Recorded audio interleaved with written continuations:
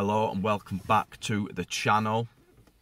Today we're in the Beamer and we're on with some routine maintenance. We're just doing an oil and filter change. Now I've owned the car, I've had the car on the road for probably about a month now, and I think I put an engine flush in there first week of having it on the road, so it's been in there longer than it probably should have been. Luckily it's one of them, it's a common one, so it's an oil based one. It's not one of these solvent based cleaners you can get that are pissy thin. So hopefully it's just going to mean the engine will be super clean. And the filter is it's a MAN filter. It's been in the boot for a couple of weeks now. New O-ring, new copper washer for the sump plug, and the oil is Castrol. Now obviously BMW recommend Castrol. I think for this model it's meant to be the Castrol Edge, but I found a Magnatech with, it's this BMW Long Life 04 spec that's the important thing really.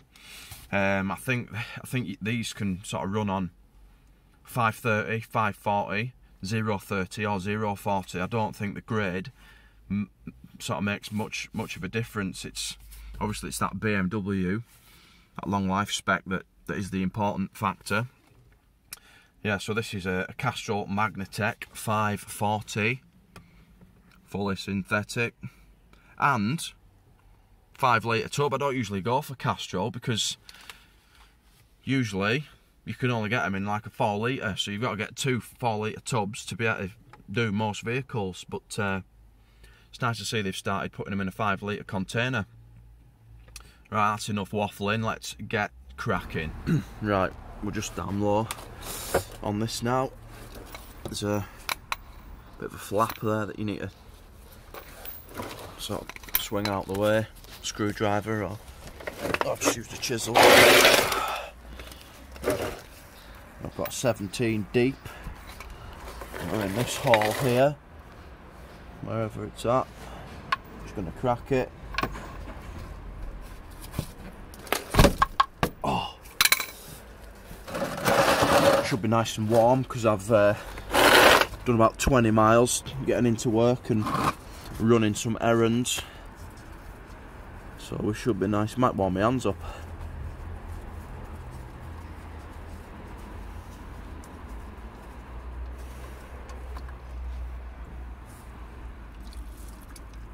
Lovely. We'll let that drain, do the filter, put new washer on that as well. Now the filter is just next to the dipstick. Pop this engine cover off and it should be yeah, right there. Oh. Let's get the appropriate tool. Right, so what we're using is this sort of filter cap set. I don't really know the name. Generation 2 oil filter set. I mean, you can use sort of water pump pliers, adjustable pliers. I mean, it's hard work getting into there, and there is also the chance you might crack that filter housing. So we'll just go with this.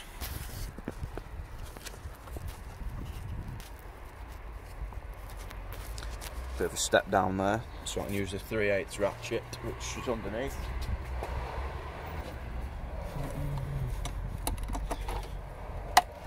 Oh, lovely.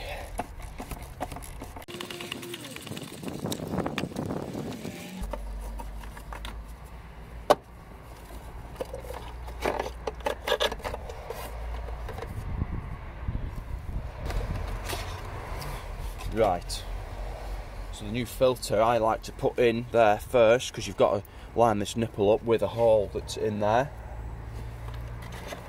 So somewhere there, then new O-ring on here,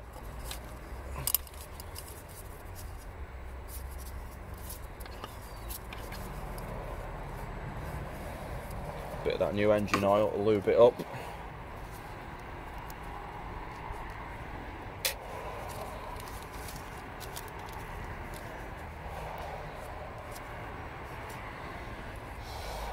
New copper washer on there, lovely. Screw that cap back in.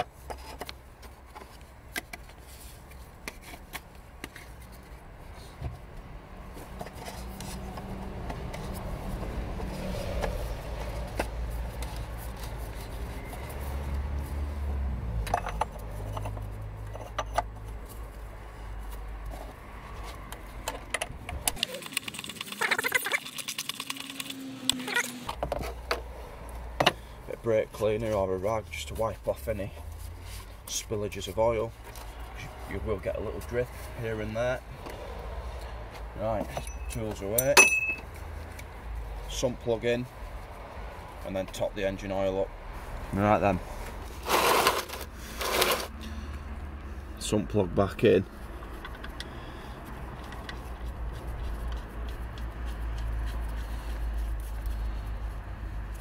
Try and tighten it with one hand. Come on.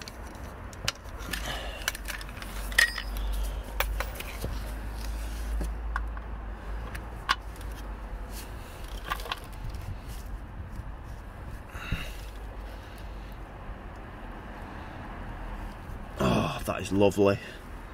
Lovely.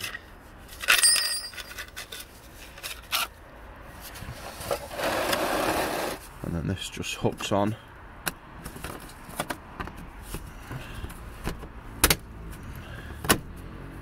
Folds up, and then we need your screwdriver or punch, chisel or whatever it is you're using. This just wants turning like that. Lovely. Right then, cap off, and obviously as you can see there, BMW recommends Castrol. So let's give it what it wants. I'm going to put about 4 litres in, and then check the dipstick. I've missed a fucking shitload there. Now. Whoops. You can see it is just at that lower line there, so quite a bit more yet.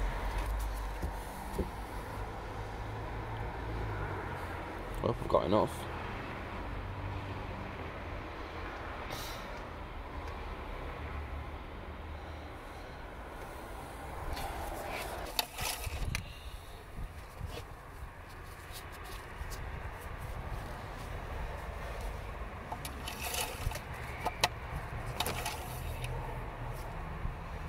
Right, so that's probably about halfway now, I think.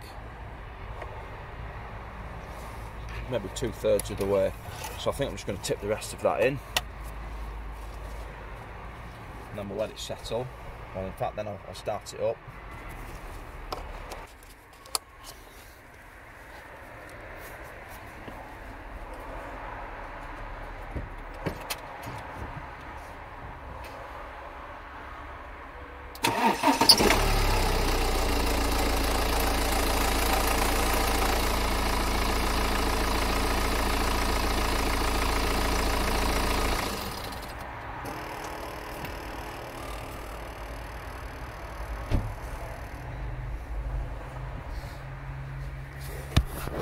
Right, we'll just let that settle 5 minutes or so before we double check the level in it.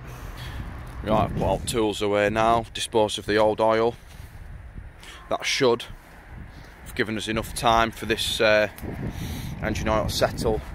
Right then, one final dip before we box it up. Look at that. That is lovely. Splendid. Right, that's a good job. Well done, I think.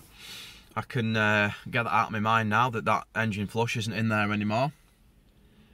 Brand new oil. I don't need to reset the oil life warning because I did it a couple of weeks ago when what did I do? Can't remember what I did. I think when we got it back on the road, cleared all the faults, reset any warnings that were flashing up on the dash. But if you need to reset yours, you're going to need a scan tool to do it. It can't be done without one. So that is it for this episode. Not sure what's next. We'll probably have to get in them wheel arches, keep on top of them, make sure they're still nice and clean. Don't want to, obviously all that work we did in the summer, don't want all that to be undone by neglecting it. So we may do a deep clean on the wheel arches. So thanks for watching, see you next time, bye.